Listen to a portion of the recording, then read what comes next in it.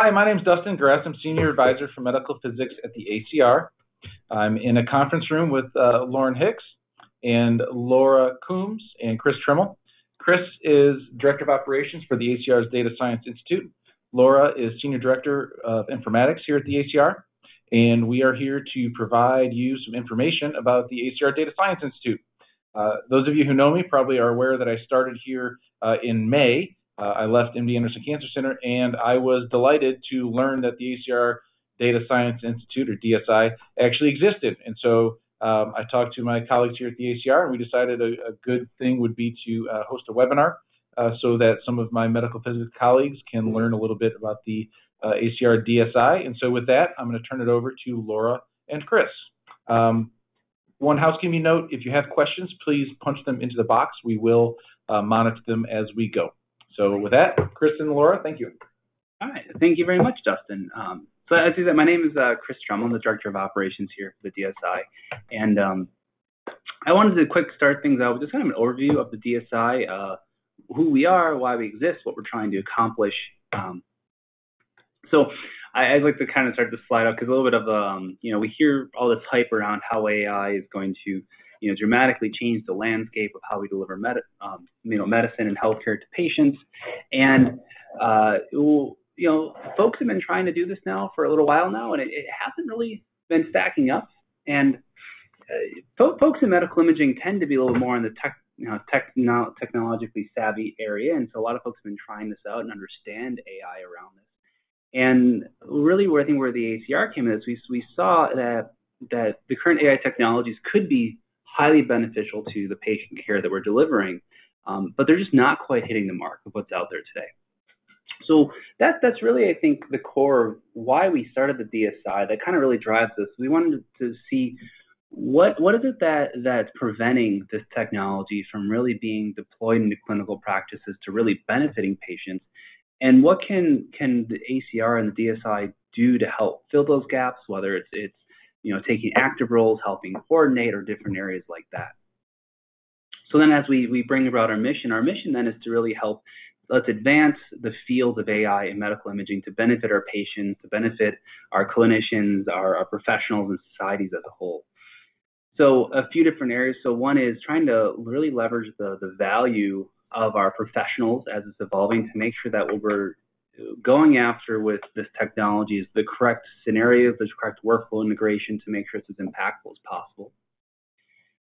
Really also making sure that we're protecting patients and looking for the patient's best interests as well, by looking through how do we make sure that the regulatory processes are looking for safety and concern, and then how do we actually make sure that these different algorithms that are being deployed or being developed are going to be benefiting for all patients, including marginalized patients overall. We're also looking at establishing industry relations, so by working with folks out in industry to help make sure that the right ecosystems are set up, working with federal agencies like the FDA, and different pathways for clinical integration. That way, as these technologies are actually progressing, we can make sure they have as large and as far-reaching as impact as possible, so the most possible amount of folks and patients can get benefit from it. And then also we see this as an area where over time, this is going to be part of just naturally the whole part of this area of healthcare, and I think most areas of healthcare overall.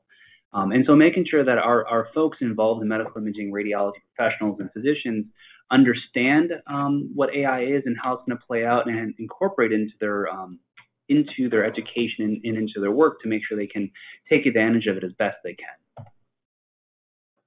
So because of that, we kind of layered out, there's a few different, or a bunch of different domains that we're kind of working in from, and I'll touch on use cases in a little bit too, from use cases to some of the legal and ethical areas, to payments, to integrations, regulatory, development, training, data. We saw a lot of different spots as we've been talking with patient advocacy groups, with other societies, with government regulatory bodies, with industry, of where infrastructure or help and coordination is needed to help really bring this technology to fruition. I just want to quick to little talk about our team. So from a leadership standpoint, we have a few folks. So Laura, who's on the phone with me, Mike Tilkin as well, who's the CIO of the ACR. And we also have Keith Dreyer and Bib Allen, who's our Chief Science Officer and Chief Medical Officer as well. And then we have a team that we're building up here in the ACR as part of the DSI. And the DSI is also really embedded into the very fabric of the ACR. So you might look at this screen and kind of look and be like, well, it's not necessarily a lot of people, which is true. And that's because a lot of what we're doing is we're working towards leveraging a lot of the existing teams and tools we already have at the ACR. So we work across the entire organization as well to make sure that not only is the work that we're doing as effective as possible, but then also making sure that as this changes, it just naturally becomes part of all these different areas too. And then we also have a group of chief science officers as well that are point people for a lot of different areas like terminology, clinical collaboration, education, methodology, that help guide us and give us advice. And then we reach out to them as well for various different activities that are going on. And then we also have a few different things too. So we have our use case panels, which I'll talk about in a moment, and then an advisory committee as well that kind of we work with to make sure that what we're doing is the right thing, we're focusing on the right priorities, and then also making sure that the different advancement work we're doing is filtering correctly to different areas as well. So on the right side of the screen, you can see we're working with different folks from, say, the Journal of the American College of Radiology, the Commission on Radiology Oncology, patient advocacy, private practice groups, physics groups as well. And then a lot of what we're focusing on too, I'd say probably a very direct one off of this, is we're really focusing on how do we take AI from this kind of research concept-based area in medicine right now to really the clinical practice. And so we're doing a lot of collaboration on that. So doing a lot of cross-society collaboration. So for instance, one of the needs to really make sure AI can come to play is having a set of common data elements out there. And so we have a project with RSNA called Rad Elements, and we're also working with other subspecialty societies on that as well to fill it out, like ASNR. In terms of AI imaging channels, we are collaborating with other groups such as Mackay, which I think just wrapped up or is wrapping up in the next couple of days, their annual meeting. We also have a lot of international coordination as well. So last year we formed the International CEO Council. So that's the CEOs from folks such as the ACR, the ECR, Australia, New Zealand, and other areas like that, to make sure that across societies we're all working together on bringing this forward. And then just other terms of life cycle activities too. So for instance, working with SIM and ASNR on different areas that they're interested in to make sure that we're working together in a co-beneficial way across the board.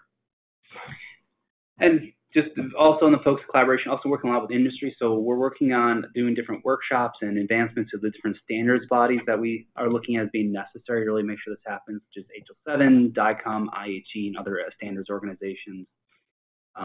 We've been doing different DSI summits, such as the last one we had was on economics, the one before that we had was on validation, and also different demonstration projects we're working on with government bodies and industry, and also with members to kind of show here's how some of these different activities can really play out in the real world. And then just some of the other, I just want to throw up some of the other activities we're doing. So we have a joint quality and safety and data science conference this October. I think it's from October 26th through the 28th in Boston. We have the journal data science columns. We have a journal advisor that we're putting together to focus on AI journal posts. We have the AI Journal Club. We have monthly blogs on our DSI website around different areas around AI that affect radiology professionals. We're spinning up a new web series of radiologist involvement in AI as well as radiologist professional involvement, along with creating different white papers on intellectual property, data sharing in different areas that folks are looking for best practices on. And this is the quick timeline of some of the major milestones we've had since our inception in May 2017. Still a lot more. Right now we just have it running up to December 2018, but we already have kind of the entirety of 2019 packed as well. I just didn't want to throw it on there because then that gets to the point where things are too compact and too much information. So changing gears just slightly, then going off of that, I want to talk about, I think, kind of our three kind of major pillars that we're working towards. And it's Certify AI, Assess AI, and Touch AI. And you might see a trend there. We like just adding everything with dash AI. But really where that came from is during our first, I'd say, kind of year of being created, we were talking a lot with members, with regulatory bodies, with industry, and different folks to kind of see, what are the major struggles that's going on in applying AI to healthcare. And where does that kind of intersect with what the ACR is best at? And one of the major ones that came out of that is testing and validation, because so much of how AI works today, and there is advancement going on in this area, is it's very black boxy. You did a lot of training on a certain scenario. You can show that it works well under different test sets, but you can't really explain exactly how it works, at least not at this point in time. And what folks are trying to do then at different organizations is trying to take that on themselves. And it was very different, I think, from how a lot of other software systems and device systems have worked in the past. So this was an area that we were working on with folks saying this spot makes a lot of sense for the ACR to be involved in. We're already involved in a lot of accreditation processes already. And part of what we do is just helping make sure that there's a good level of quality that you can trust going from there. So what Certify AI is essentially if a vendor makes an AI algorithm that's trying to accomplish a certain scenario, they can bring it to us as a independent third party to test the evaluation of how that actually performs in a data set that they haven't created themselves, they haven't been exposed to themselves. And then we can bring that back to them and let them know here's how it's actually playing out in a very highly diverse data set. We're working with folks like the FDA as well to make sure that it can go through in there. But then also, as folks on the line and maybe who are involved with procuring devices and software and deploying it today, there is the testing aspect, and then you also have the part where after you actually put it live because it passes your test, you want to monitor it for quite a while to see how it's actually playing out in the real world. And this is no different, except at a much larger scale. And so that's what we have with Assess AI, and that's what we're calling our post-market surveillance, or very similar to registries, whereas an AI is being deployed at different departments or locations across the United States. It's a feed we can do to actually see how it's truly working in the real world across different populations, across different sets of clinicians and users.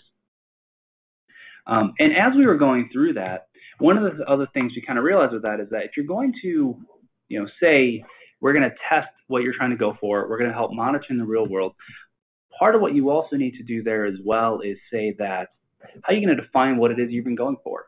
And this is an area too where as we started talking with industry, we saw actually a lot of need behind this, that a lot of our members and different folks like ours can really bring a lot of benefit from. And that's really defining what is the problem you're trying to solve with AI. So I'd like to take a few minutes to dive into that a bit. So what we did with, we're calling that Touch AI, it's technically oriented use cases for healthcare. Acronyms are fun.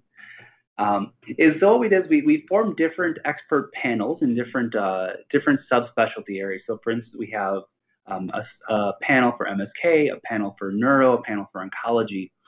And what these panels do, they're comprised of about 10 experts in the area. As they look at an idea for AI in healthcare, and they evaluate for how can we make sure it has what's the best clinical or the highest clinical impact that this could happen from it. What are some of the nuanced details off of this? And this is an interesting one too, because what's happened in the past is there's a bit of this gap between the technical folks and the clinical folks, especially now with AI, because what AI is, a lot of it ends up being is the data you trained on. How diverse is it? How representative was it? And a lot of that becomes these really, really nuanced details in the clinical aspects of the patients and in the technical aspects of the modalities that did this as well. And if you miss those, it can cause vast problems throughout the algorithm. And then also based on that too, having data parameters. And then a big part of this too is not just to say there's this one panel doing this, but we also have public input as well, submitting ideas and giving feedback on these as well. So essentially the kind of life cycle of one of these use cases is we get an idea, and what we have right now is these ideas have, just to kind of kick things off, have come from the panels themselves. But our goal is that as these go live online, which will happen in the next month, is we want the majority to come from outside sources, from just other folks in the clinical world, from vendors, from patient advocacy groups, to say, here's an idea that we think AI would be helpful for us. Go through a prioritization project with the different panels. As they prioritize it, it gets drafted up with initial draft. They go through internal review on those panels until they feel that it's ready for public consumption. After they go through their review process, then we post it to be publicly reviewed on the DSI website, where anyone can add their comments to it, add their questions to it, to make sure that we're being as robust as we possibly can. And that goes on for about 2 months, and then we go to final. And then once it's finalized, not that we can't ever come back to it again, but it means that industry and other folks should be able to know that this is a pretty solid site to work off of. So I'll go over one example with pneumothorax, but before I hit that one, let's kind of lay out the general outline of how these work. Is that every use case has a standard. We have a standard template, and they go through a bit of a description, what this is, what it's trying to accomplish, a clinical implementation that describes here's a clinical scenario where this could be used for, data set development. So what are the types of variations you need to have in your data set to actually be representative of the real world, and then technical specifications and future ideas. So going over an example of pneumothorax here, and this I've taken from one of our finalized one. We just have a top section that kind of explains the high level, what this is here for, what it's trying to do, where this came from, licensing stature. We're planning on putting all these under Creative Commons 4, so that way it's freely available for everyone to use and to reference, along with the current status. This one would be coming out into public commenting status pretty soon, and then or if it was finalized going from there. First section being clinical implementation. So in this particular scenario, what this was going after is to be able to say, let's prioritize a work list. Is we detect a pneumothorax on a chest x-ray, and based on that one, we want to prioritize the work list. And where this is really important for us and for industry and for other folks is based on what this scenario is, that's going to have a lot of vast repercussions off of what level of specificity and what level of need you need to be able to come from this. So if you're trying to prioritize a work list, the level of risk is a bit less than say, what you're trying to do is automatically detect pneumothorax and alert, an ED physician that they need to order interventions automatically without any human intervention. That'd be a much higher level of risk. And so that then breaks down into what level of details we need to go into and what level of acceptability do we have under our certified AI test for this as well. I think this is a really important part too, is this considerations for data set development. So what this is say for this particular scenario, for this detection of pneumothorax, what folks will do is they'll grab a data set. So we're saying this is for a chest x-ray. Is what are the types of variations inside of chest x-ray do you need to make sure you're accounting for? And this is where we've seen a lot of folks in industry stumble today.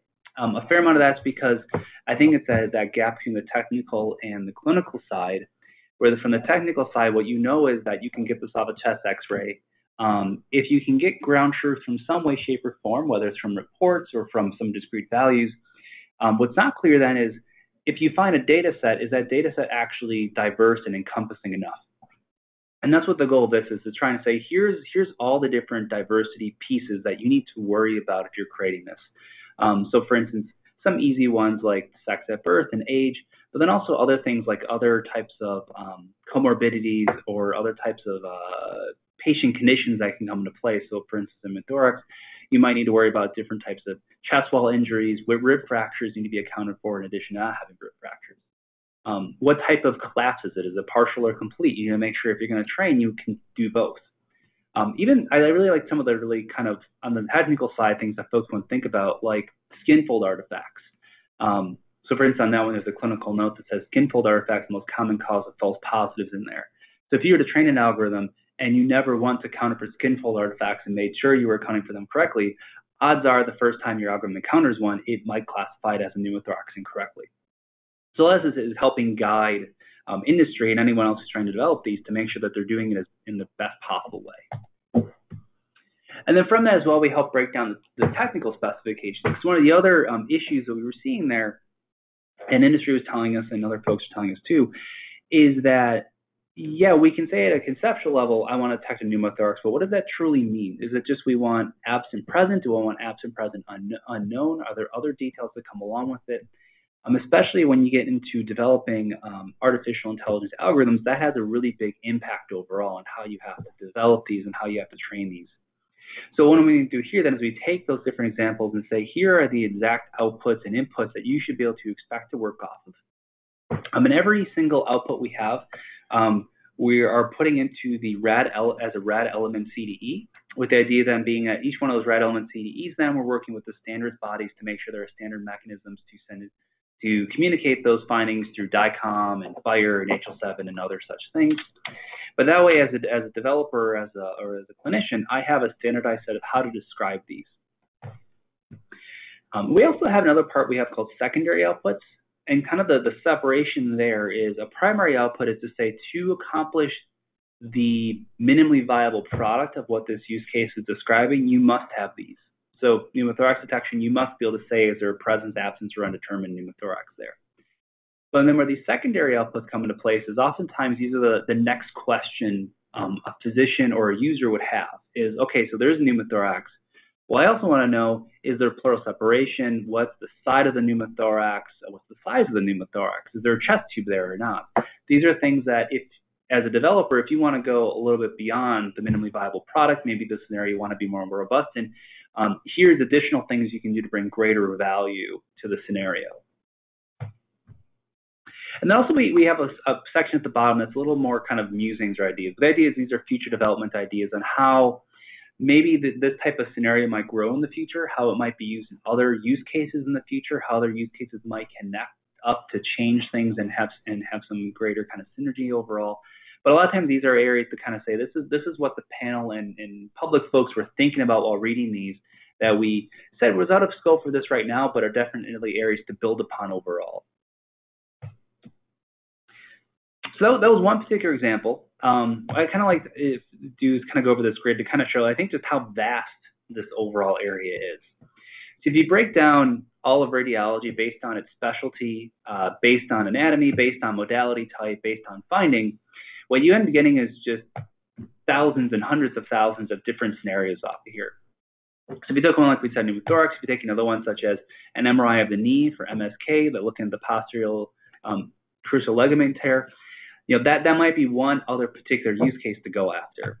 And so then if you start hitting that and you look at everything possible out there, then not just, here's all the different use cases you could possibly do for MSK of MRI, but then here's every single possible use case of just MSK. And then also you get to, here's the possible of all use cases everywhere in all of radiology. And even this, I think, is a bit of an understatement because what we know is that this is medical imaging and healthcare overall is an area that continues to grow as we get new research. So this would just be the area that we know of now. And so a lot of it ended up being then to really go after these different scenarios is to help find what are the spots where that have high clinical value and are solvable by AI because we know them well enough. We can help describe them and help make data sets that can work off of it. And that's what we try to go after with these touch AI use cases and be able to review these, develop these, bring them to industry so that way industry can start working on these problems and then bring these back to our clinical workflows to actually have them start having impact on our patients and on our overall care. So I'm going to flip things over to Laura, who's going to go more in depth on our Certify AI product, or not product service, and go from there. Let me go ahead and make you presenter. Hi, everyone. Yeah, so thanks, Chris, for going over the Touch AI use cases. So as Chris mentioned, once you've developed a Touch AI use case and a developer has developed an algorithm that meets the criteria of the Touch AI use case, then one of the things that we want to do is certify the algorithm. So I'm going to kind of walk through a little more specifics on our certification process. And then I'm kind of walking through, we're going from Touch AI to then you certify to then you need to get your algorithm implemented. So I'm going to talk a little bit about ACR Assist, which some of you may or may not be familiar with, and then finally end up with our Assess AI. So our Certify AI algorithms have a specific methodology that's based on, what is the response to the specific data type. So is it, are we looking at location, segmentation? Are we looking at measurement or what is it we're looking at? So we're developing our statistical metrics on that. And then, of course, one of the bases is to make sure that we have a lot of variability in the data set to cover all the possible parameters that might affect the algorithm. And we want it to be repeatable. So basically, I'm just trying, hang on a second. So basically, we're going to create a ground truth data set, and that ground truth might either be, we might have pathology data as results, or we might be using some kind of reader study to have multiple readers come through and use that as a representation of our ground truth. And then, figure out what are the metrics we want to use and establish our acceptance criteria, and then run the analysis and generate our reports.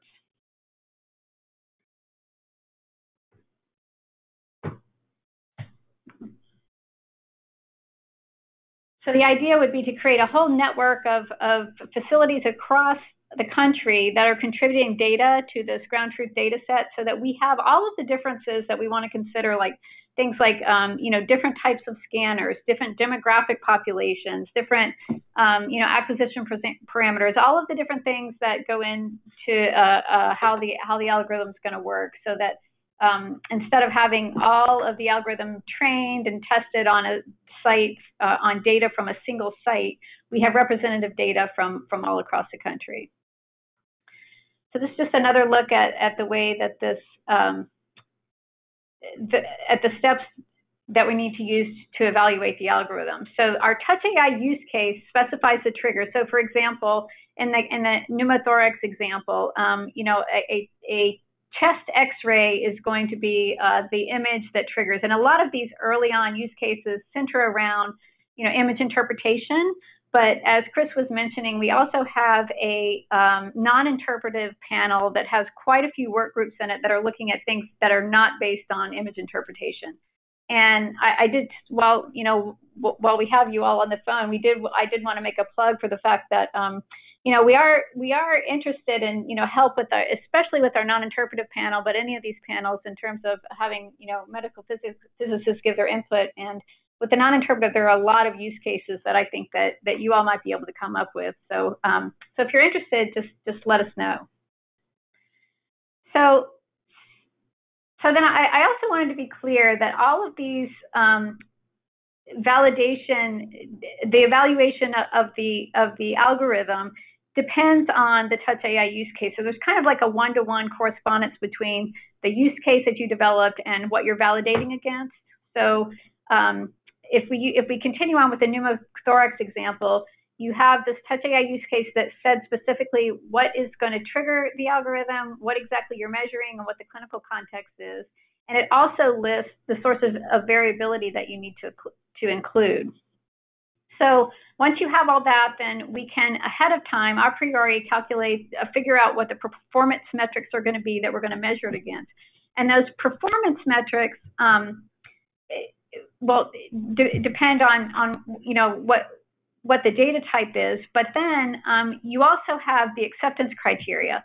And the acceptance criteria may depend on, what the clinical context is or what you're going to use it for. So, for example, with pneumothorax, you might be using the algorithm just to bump up the read in the workflow, and the radiologist workflow. So if, there's potentially a pneumothorax there, you want that to get read up front. But you might be using it to decide whether to send somebody, from the ER, whether to admit them or for some other clinical reason, in which case the acceptance criteria might be very different. So different acceptance criteria depending on, what the data is going to be used for. So you create your reference data set to make sure that it has all of the variability required, set your acceptance criteria, and then you run the algorithm and run your statistical metrics to see whether or not it meets those criteria. So this is just an example with a pneumothorax, continuing on with the pneumothorax. So in the pneumothorax Certify AI, we list specifically what the specific reference data set looked like. So we do a sample size calculation and say, for presence absence of pneumothorax, for our primary metric, in this case, which is going to be sensitivity and specificity, we need a sample size of 1,730 images. So we collected 1,730, and those came from 12 different facilities. We describe exactly how we created ground truth. And in this case, we had about a 50-50, 46% prevalence of pneumothorax versus not. So, 54% normal, 44% 44% with pneumothorax. Then based on the sources of variability that we listed in the use case, we're gonna describe what percentage of those are actually available in our reference data set. So we set the criteria that we needed to have at least 10% of the cases have those specific sources of variability. And then this is the criteria that we use. So we said that, even for prioritizing something in a work list, that we wanted to be pretty sure if we prioritized it higher, that we were pretty sure that a pneumothorax was there if we said it was there. So we set that at 95%. On the other hand, if we said that a pneumothorax was there and it really wasn't, that's not as big of a risk. So we set the criteria at 90% for that, because it's not a big a deal as if you prioritize something and, once the radiologist goes to read it, it turns out it's not there. So these are the kinds of things that our panels are, considering when they develop these use cases. And then we use whatever metric we decided on, the acceptance criteria that we decided on, and then we generate a report based on that the developer can then use to take to the FDA. So that's essentially Certify AI. So I did want to talk a little bit about Assist, because once, let's say the developer brought us their algorithm and we certified it and said, yeah, based on our validation data set, it looks like you're good to go, and they take it to the FDA, they get it approved, and they're ready to implement it in practice. Now, how is that algorithm going? How are we going to be able to incorporate that algorithm in practice? And that's where ACR Assist comes in. So ACR Assist, there's actually an open source schema called CARDS that it's basically an XML schema that allows you to put structured data into a radiology report. And ACR Assist is uses that XML schema, but also incorporates ACR guidelines, or ACR guidelines such as, or guidance, I guess I would say, such as the RADs, all of the LIRADs, PIRADs, BIRADs, or incidental findings. So the idea is that when the radiologist is reading, he's got his image and he's got the report, and more of these, the image and the report are getting integrated, but right now they're kind of separate. So you could see that you could run an AI algorithm straight from the PACS or the scanner on the image, and you could get some results. So it could come in and circle for you, essentially, here's some findings that I see. Then you've got guidance like the RADs and incidental findings that could bring structured data to the radiologist at the time of reporting into the report. And so you can have a whole data flow, a whole flow diagram there that kind of leads the radiologist to make sure he includes the discrete data, structured data for that particular finding, and that can get it incorporated into the report. And then because we're structuring it and we've got it encoded in this XML schema, we can then take that data and put it back into a registry or feed information back to the ER.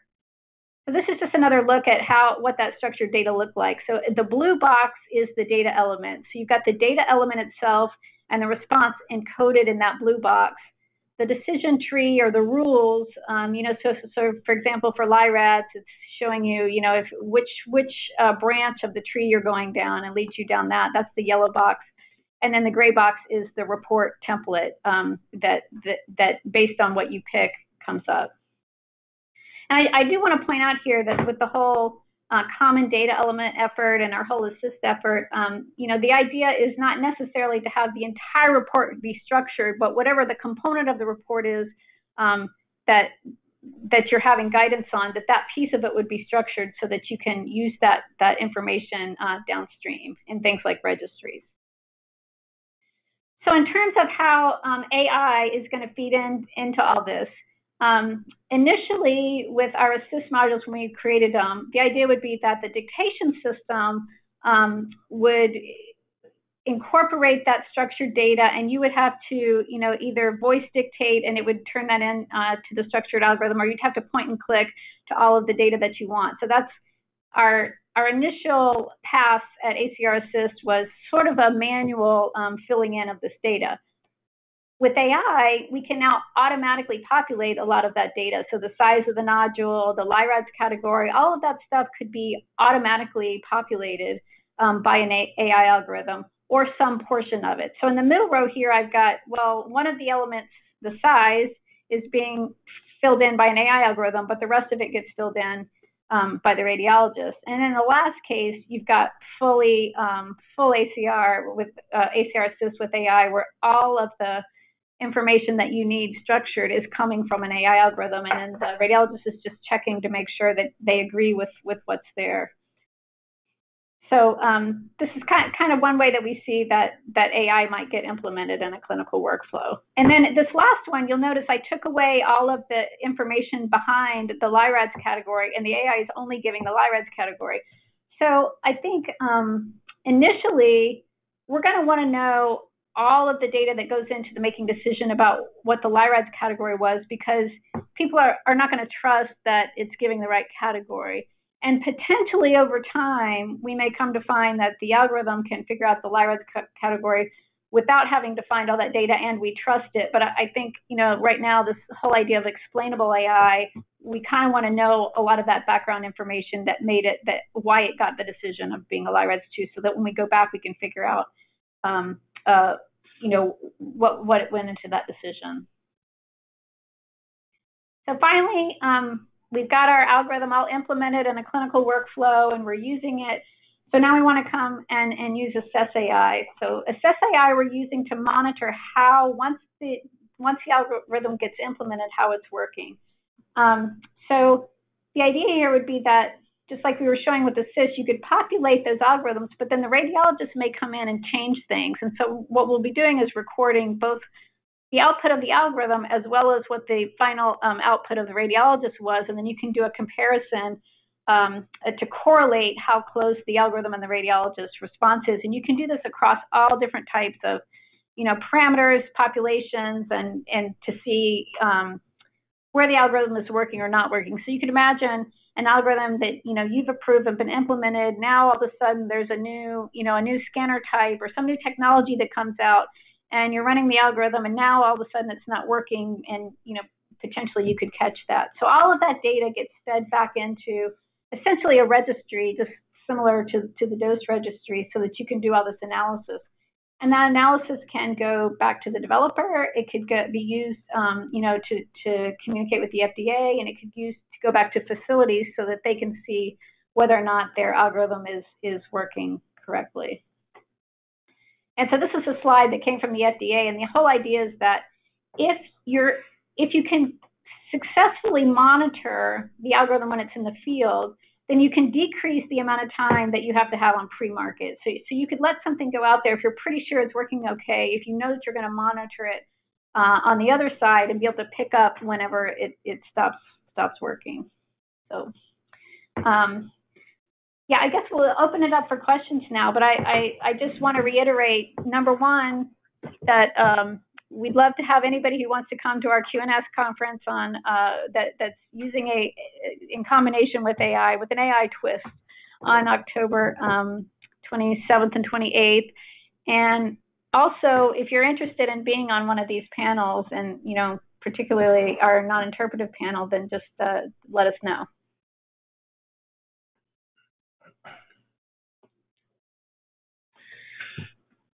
I've answered a few short questions in the question mechanism, but if you have others, please go ahead and submit them. So here's a question: has DSI looked at how medical physics graduate program students can be involved in such activities in terms of course modules offered at the university, thesis projects, to summarize how future medical physics workforce can be prepared in a better way to get on with this challenge? Short answer is no. Getting us on the same page with the medical physics profession is just now getting underway, basically with this webinar. So we've got a ways to go in that regard. I know that medical physics has a lot to offer. I know, having spent 6.5 years working in a CampEP accredited graduate program and residency program, that there is AI work going on. So yeah, it's really important that we all get on the same page and figure out who can contribute what to this effort. Yeah, and let me just add that, we've talked about having an informatics fellowship or an AI fellowship around, or a DSI fellowship around, similar to what quality and safety does for, where you come 2 weeks to the ACR and you learn exactly about what we're doing here. And I think potentially we could have one specifically for medical physicists to get them involved. I think that would be a good idea. That is a good idea. So I don't see any other questions right now in the box. So we'll give it just another minute. Somebody likes your fellowship idea, Laura. I also like it. So, question, is there a website or a mail server set up to contribute to and or read posted material? Hey, Adam, we have a website. Yes, we do. ACRDSI.org is the website. Yeah, and we have for questions, we have an email to just acrDSI@acr.org. So right. That's right. Yeah. And there is like a weekly blog post, right, on the DSI site, acrDSI.org. There is a young physician section, I think, on that site as well, and also a resident fellow section. That's YPS for young physician section, RFS for resident and fellow section. We're getting ready to start a journal advisor club, so that'll have articles on AI and journalist picks, and there's ability to. There is a protected space in the JACR every month for data science articles. There was in the last year there was a dedicated data science issue. So those of you who are ACR members, hint, hint, have complimentary access to the JACR, and you can go back and look at those publications. And we're putting together another special edition of the JACR for the DSI as well for this next year. Great. So here's a great question, Chris and Laura. What's the timeline or time scale of this large project? Can I ask a clarifying question on that? When you say large project, do you mean, is there a project you have in mind over what went over, or are you saying the entirety of DSI? My interpretation of this question is that it's the entirety of the DSI. So, we're getting ready to launch these use cases at the Quality and Safety Conference. So we're going to have over 40 use cases that will get launched at the end of October. And hopefully with the launch of those, we'll get public feedback, and then we'll, start to have algorithms coming in to use our Certify AI. So I feel like the Certify AI project, we have a number of pilot projects that are up and running. But, I think as we get the use cases out there, we'll move that along. And then as algorithms start to get deployed, we'll move on with the SysAI. So I think it'll kind of go in that direction. But yeah, I mean, I don't think any of these are like you complete a project and you're done. A lot of these are more ongoing aspects. I mean, I guess the way I've kind of been looking at it is a lot of our main areas we're going after, we get to the point where I would say it's solid now. It's more a matter of scaling and adding more to it. It's probably more in like the 2-year range, like the point where you'd say like anyone can just point to this and it's probably solid, right? And once you go beyond that range, then it's always hard to say what the future is going to be at that point, right?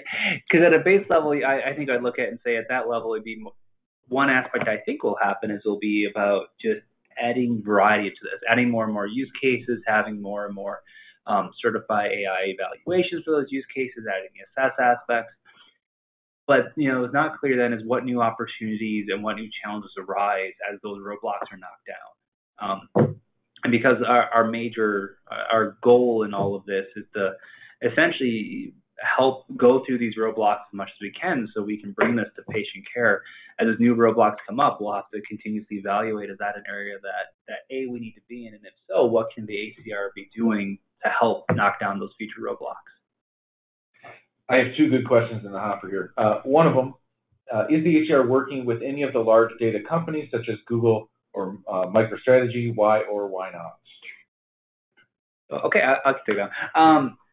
Yes, but let me qualify that yes. So we're vendor neutral, but we work with a very large variety of vendors, including the ones you mentioned and many others. And there's not any kind of like contractual thing going on with these. It's more about these companies, they're coming in and they're saying, there's a niche we're focusing on. It's like Google has their niche, and GE has their niche, and all these different folks have their own aspect they're trying to go after. But they're going to exist in this greater ecosystem that's yet to really come to fruition. And so we're working with them to kind of understand where is it that you're looking to plug in all this? Where are the roadblocks you're seeing to help bring your solutions to place? And how does that fit in this greater aspect that we should be taking under advisement and how we should be moving forward? And we have a number of data science summits. We have at least 2 a year, depending on the demand. We may have more, but around different topics these are kind of focused on industry and developers. So our one we had the day before SIM last year was around the topic of economics, because everybody wants to know, like, how are these AI algorithms going to get paid for? What's the business model going to be? We did another one around the whole validation piece, and so we have an ongoing dialogue with industry, and as Chris said, totally vendor neutral, but yeah. Last question at the moment, regarding patient data privacy. How do we ensure privacy in such projects? Do we have any issues regarding patient data privacy? And who owns the data, for example? No, we have no issues with that. We've got it all solved. Yeah. No, that's a great question, and that's an ongoing concern. And so it brings up a couple of points. So one is we're looking to put together a committee to actually come out with some white papers on this topic in terms of just what you said, what intellectual property, who owns the data, what are the data sharing issues, all of these things that I think everyone is concerned about. If at an academic institution, if I get approached by an AI vendor, what are the things that I need to worry about? So we are looking to put that committee together, and if anyone is interested in participating in that, but your participation would be very welcome. Another thing that I meant to bring up earlier is just when we're thinking about this certification, but also this assess AI, is this idea of distributed versus central analytics, and we've gone back and forth between, are we going to collect all the data at the ACR centrally and then run all these algorithms there, or are we going to do it in a more distributed manner where the data doesn't have to leave the facility, you can keep it there, and we just bring the algorithm to the data and then get back all of the results and analyze the results centrally. The issue with that being that you got to make sure you collect all the metadata you need to do all the subgroup analysis that you would want to do. But yeah, that's definitely a major concern. There is going to be a blog post about what some of these issues are, and I don't know when that comes out, but in the next month or so. But I'll point out one other point with that too is when you start at just the level of patient privacy and data anonymization, who owns the data and going back and forth, there's a lot of different ways to cut it too. So one aspect you look at is just the legalities of it. What do you have to go from there? And that can vary based on federal versus what state you're in. There's also the ethical concerns with it too. There's also just other contractual obligations that you mentioned, like depending on the type of organization you're in, how it's being shared. And so I think it's one of those things that's, not to say everything's ongoing, but I think will be ongoing, where we'll probably do over time. And when I say we, I mean the group of everyone involved in all of these areas, is start to come up with different paths and best practices of what's most commonly accepted. And that's what we're trying to aim for, is with these white papers and different groups to say, here's the recommendations, and then we'll keep updating those as folks are using them, as we get feedback based on them, as real world examples come back, and that we can help propagate those as best we can. That way folks aren't just doing whatever they can on their own, scrambling in the dark. Yep. Follow-up comment says ethics committee at the site level would be needed, which I think you basically mentioned. People need to sort out what's good for them, and then we all kind of work together to come up with what's best for the larger community. Yeah, and I do want to point out too, there's like an international effort to put together an ethics statement that's not just so it's inter-society, so ACR, SNA, and then a number of other groups that are going to put a white paper on ethics around AI together. And I think that's in the next couple months that'll happen. Well, I don't see any other questions, but I have a nice compliment. Somebody applauds the ACR for establishing the DSI. Applications of AI in radiology are inevitably coming, and radiologists and medical physicists need to be at the forefront and be the drivers instead of being replaced. So thank you for that. Absolutely. We agree. We agree. Yeah. So with no other questions in the hopper, thank you so much for your attendance.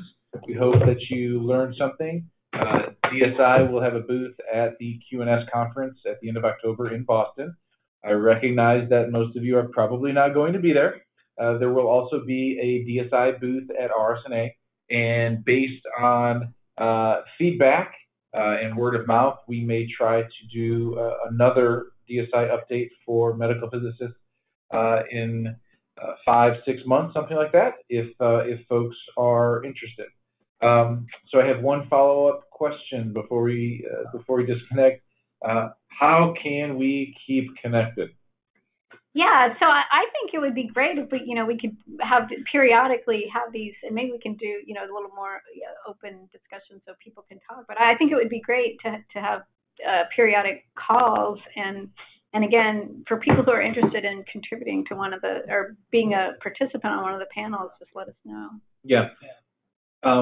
So I think first and foremost, I think if you would like to participate, when we have people on committees and commissions, phantom reviewers, physician clinical reviewers, in order to contribute to the ACR, you do have to be a member. So that is one qualifier.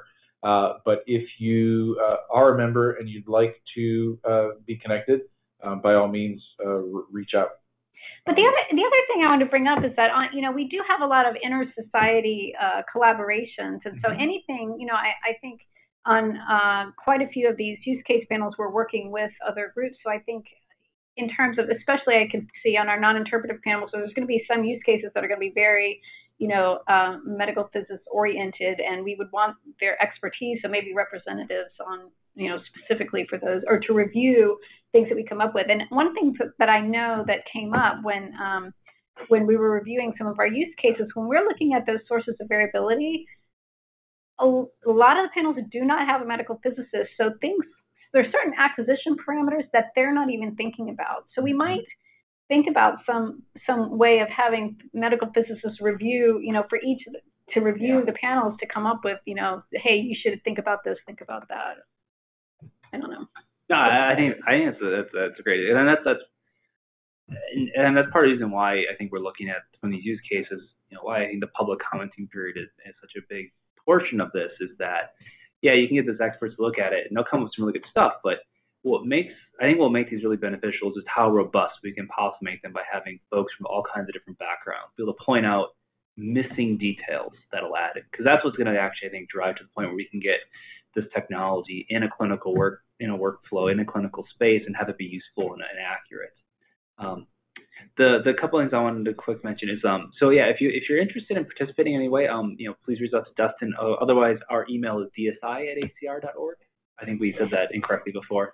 That's dci@acr.org. It's also on our website, acrdsi.org. And then what also might be useful too to think about is, whenever I always kind of feel odd when you do kind of just general update webinar kind of things, because not that the updates aren't good, but it makes it very driving on our side.